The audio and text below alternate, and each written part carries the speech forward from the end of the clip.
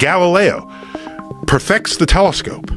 He looks up and says, whoa, I see craters, mountains, valleys on the moon. The sun has spots.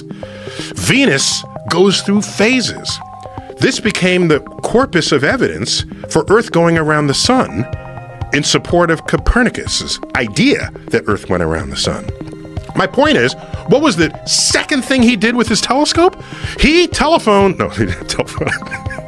He contacted the Doge of Venice, invited him to the clock tower, and said, look at what this instrument can do for you as we look out into the lagoon. You can identify a ship's intentions, friend or foe, by its flag 10 times farther away than you can with the unaided eye. Venice bought a boatload of these telescopes in the service of their military defense. And this was a source of money to Galileo. Now he could go look at the universe.